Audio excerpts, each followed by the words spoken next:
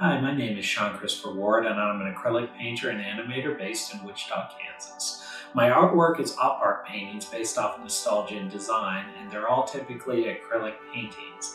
Lately, I've also been diving into animated digital artwork. The most important thing in my work is the detail to the crispness of design and to give the viewers a taste of nostalgia, either from popular culture or to connect ideas and memories to your past.